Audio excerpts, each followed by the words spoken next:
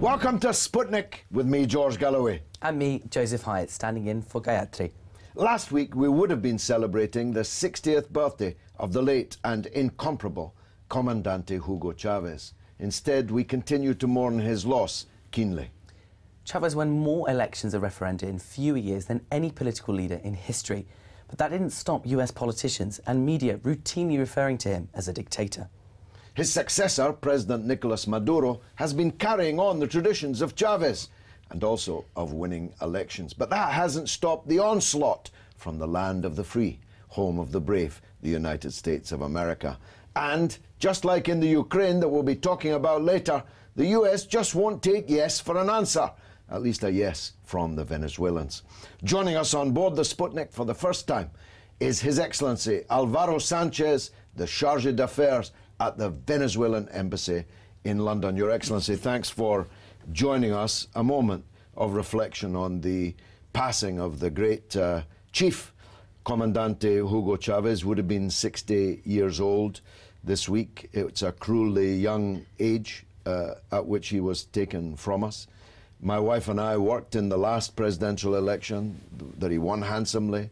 He was a force of nature, unstoppable, except nature and illness took him from us. How are the Venezuelans remembering Hugo Chávez this week? Yeah, well, first, George, thank you very much for having me in such an important occasion. As you mentioned, this would have been the 60th anniversary of President Chávez. Well, the legacy of Chávez, not only in Venezuela, but actually all throughout Latin America and even the world, is very, very visible.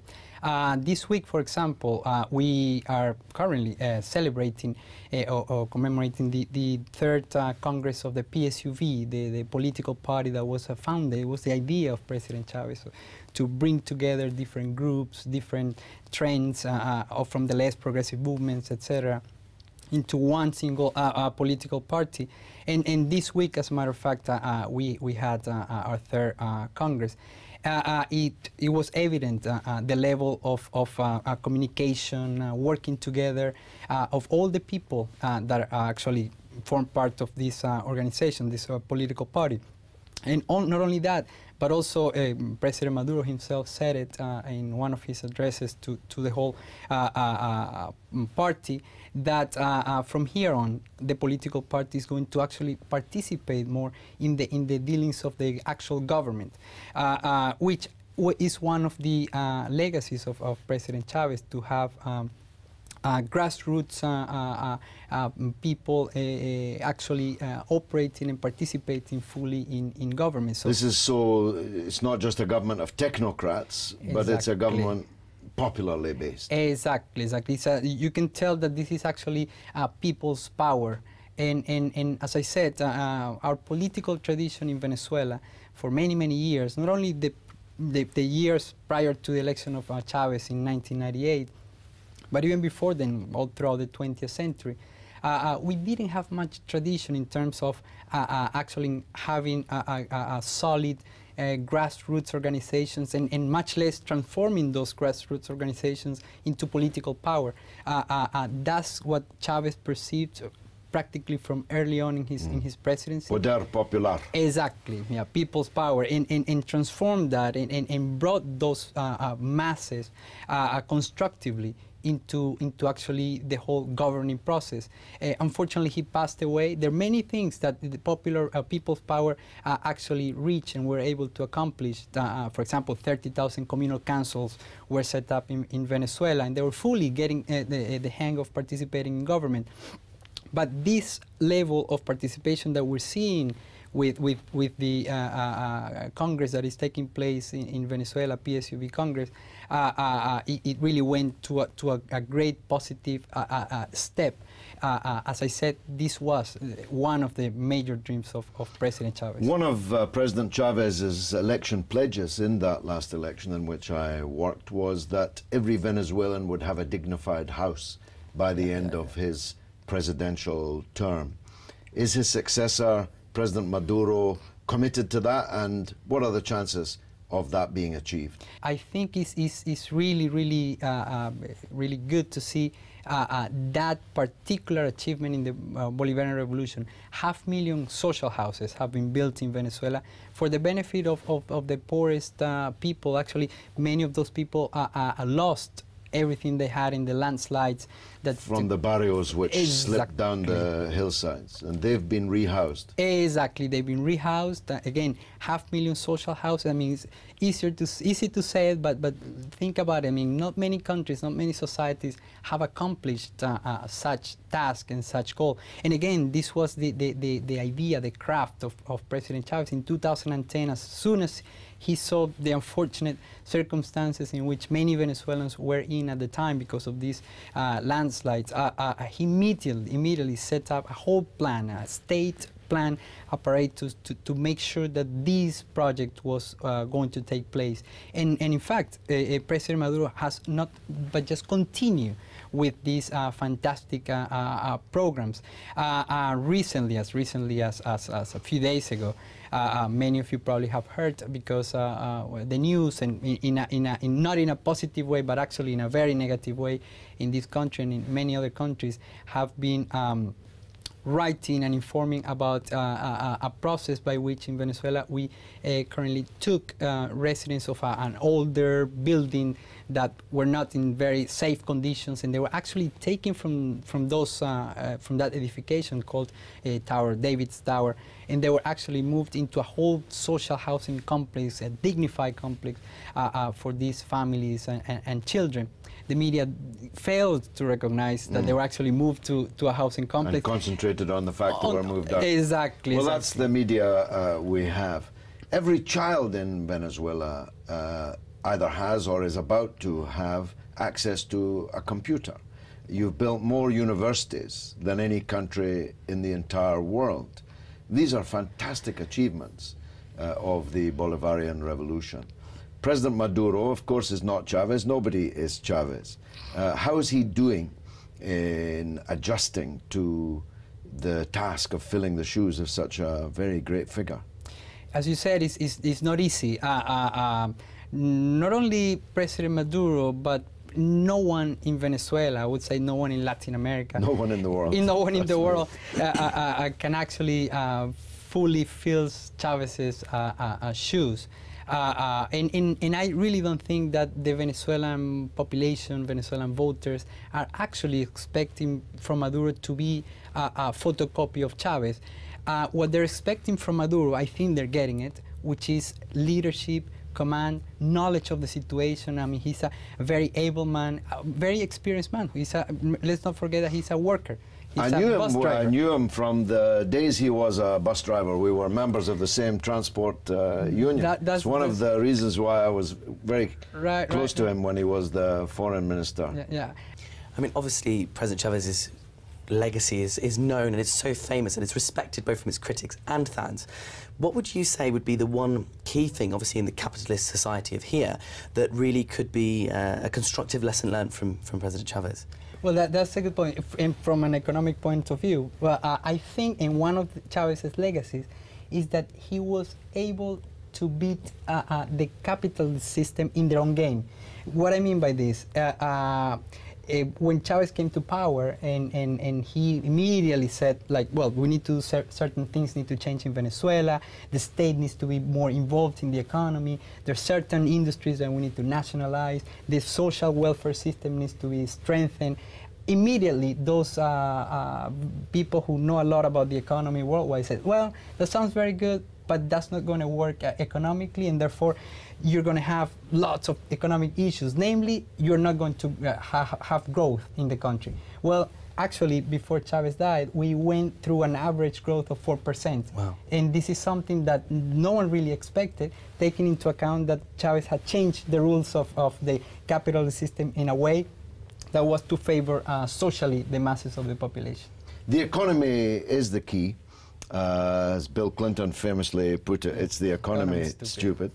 And whilst all other things, cultural and other foreign policy things, Venezuela's foreign policy is exemplary, an example to the entire world, and so on.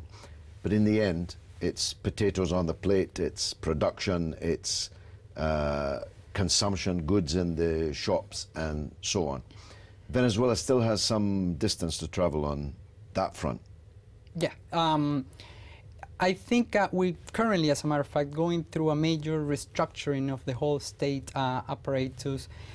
In the key, the aim, and President Maduro has been very explicit and has worked very hard in order to achieve, is to make sure that we continue to be socialist, but at the same time we need to be productive.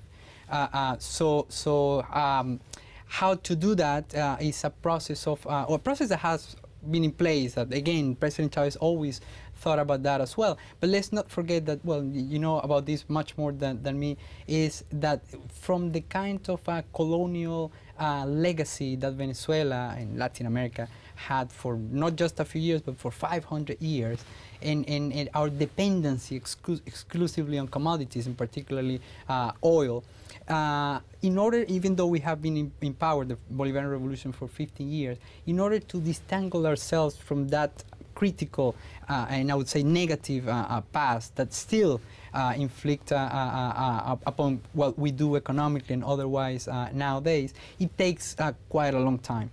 You will know the consequences of colonialism everywhere, and we're not an exception. So, but I think we have covered a great deal of a great path. And we're currently in the process of, as President Maduro said, of making sure, strengthening the productive sector, but still keeping in mind that we're a socialist nation. Well, it was said by a very great Irishman, Oscar Wilde, that right-wing people knew the price of everything and the value of nothing. Yeah. It's equally wrong, though, to know the value of everything and the price of nothing. Your Excellency, thanks very much, and we remember with solemnity, but also with joy, the example of your late president. Thank you very much for joining us on the Sputnik. Coming up after the break, we'll be looking at the linguistics of conflict narratives. Who are the militants and the extremists? Who are the moderates and the governments that need to be supported? I promise you, you don't want to miss it. We'll be right back.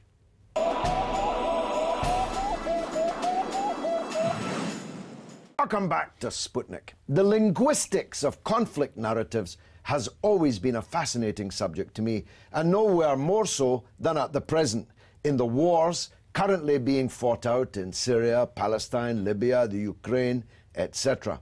Ukraine now, in the Western narrative, has a government, without reference to the fact that it came to power by virtue of a Western-backed violent coup led by self-professed ultra-nationalists, some say neo-Nazi elements, who overthrew the actual government, that is, the one that had been elected by the people. Those who refused to accept the coup against the government they elected have become terrorists at worst and separatist rebels at best. The Ukrainian government is now bombing its own people, and that becomes something we must support, whilst the Syrian government bombing its own people becomes something against which we must intervene, i.e. bomb. In Syria's conflict, Al-Qaeda-type extremists are rebranded as moderate Islamists, except when they cross into Iraq, at which precise point they become extremists again, and so on and on. And rather than by overt design, this Orwellian doublespeak seems to wheel into action by simple osmosis. No minutes of a Cobra committee meeting ordering the linguistic bombardments exist, and probably no such orders were ever given, no such meetings were ever convened. It seems there's no need to. The media takes an invisible cue. Joining us to discuss this is Mamoon Alabassi, a linguistics expert and also a respected analyst and writer, on many of today's battlegrounds, principally those in the Middle East. Mamoon, thank you very much for joining us. What lies behind the nomenclature? That's one of the points I want to get to with you. How do we decide what we describe different actors in these conflicts as? Right. Sometimes the same act, if we are in favor of a certain government, the same act will be overlooked, maybe excused, maybe given context. If you see the bombing of the UN school in Gaza, for example, the bombing itself was condemned, Israel wasn't condemned, and then we hear about something about Hamas may have been placing rockets there. So once you take a side, the news itself is presented differently. Whereas in other places where the enemy is clearly defined, we highlight and repeat the ugliness of this enemy everywhere. Where I would slightly disagree with you is with regards to the Al-Qaeda-inspired militants.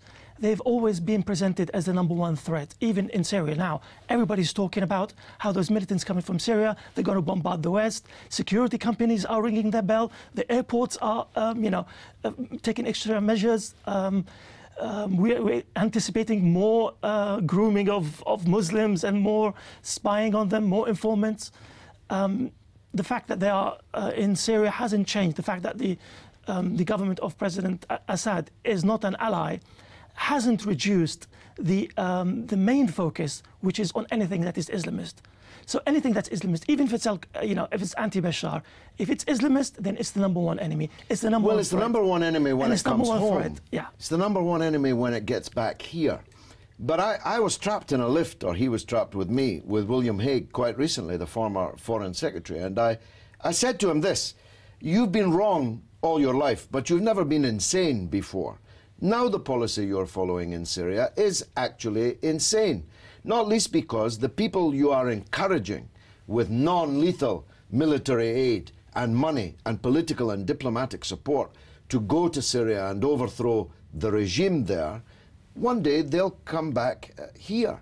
And I asked David Cameron on the floor of the House, what's the difference between the Al-Qaeda that we're going to Mali to help the French to kill and the Al-Qaeda in Syria that directly and indirectly us and the Americans are backing? Well, to be fair, there are many groups on the ground in Syria, and the ones that are supported by the West are supposedly the moderates who are being fought by Al-Qaeda. The Al-Qaeda ones and the IS ones, who incidentally, by the way, until recently, IS fighters have never been engaged in a single battle with the forces of Assad. They've always lived peacefully, and even the oil would be sold from areas under ISIS control into Assad.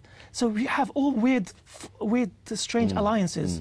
The average Syrian who's critical of the government of Bashar, or as a refugee, has this conspiracy theory that ISIS is not just Western-backed, it's Iranian-backed. Of course, it's a conspiracy theory, but you must think... An absurd one.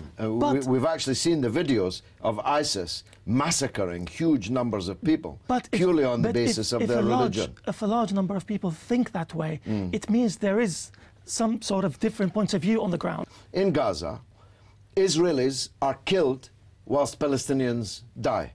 I have at least 50 examples in the multinational, international mass media of descriptions of 20 Palestinians, 50, 100 died today, whilst 1 or 2 Israelis were killed today. Killed and died.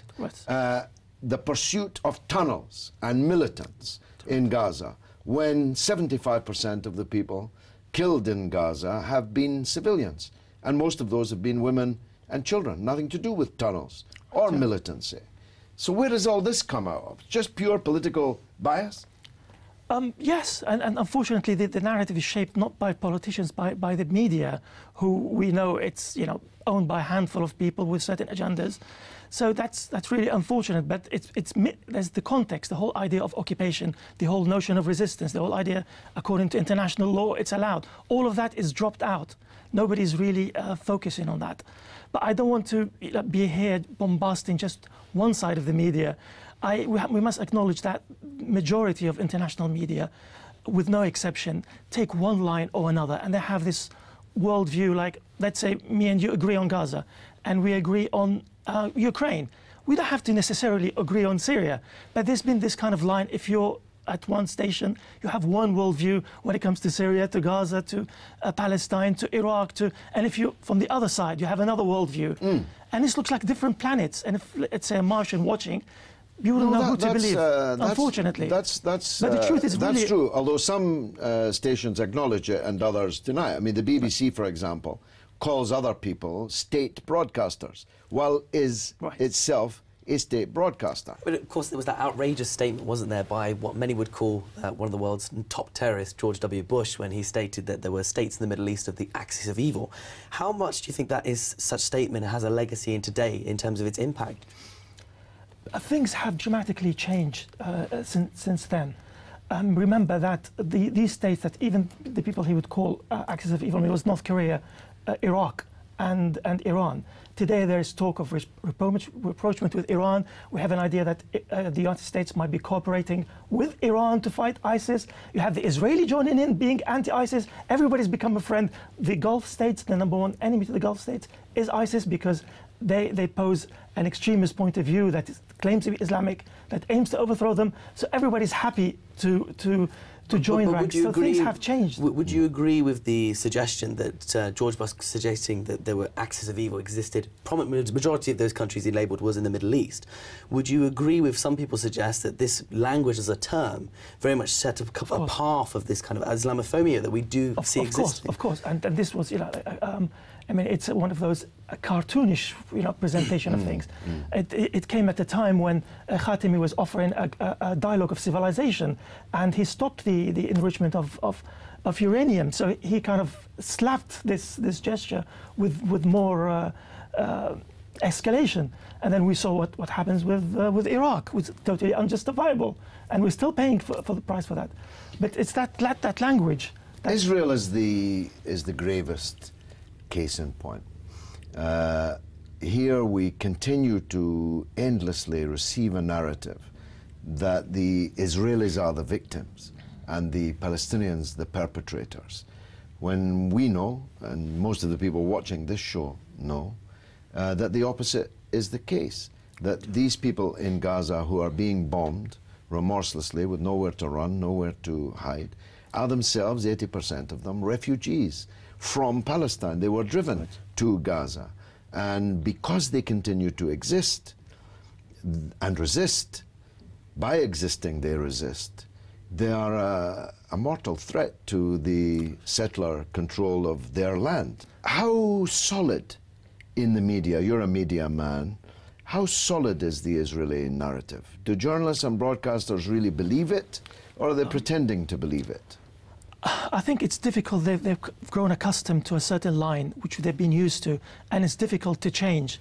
What's happening, though, thanks to social media and other media outlets, they've been exposing what's really going on. So they've been caught off guard.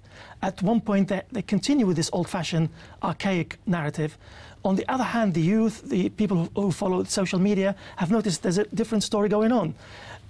We've mentioned the one in Gaza, for example. You say there's the idea of a conflict. There is no conflict. There is an occupation. There's a tremendous, disproportionate use of power. There's no conflict between two equal sides. And that's why we've got many people so very much unhappy with how the mainstream, media is reporting things.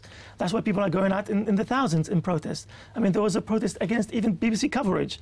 People, you shouldn't protest that. You should be protesting an atrocity, But to the extent that you're going out and protest away a certain channels is covering an event, it means many people are really, really fed up of that. And this is, thanks to social media and the alternative that, cash in that, and they would, fill that niche. So people are aware, luckily. Mamoon, thanks very much for helping us through that thicket of misinformation.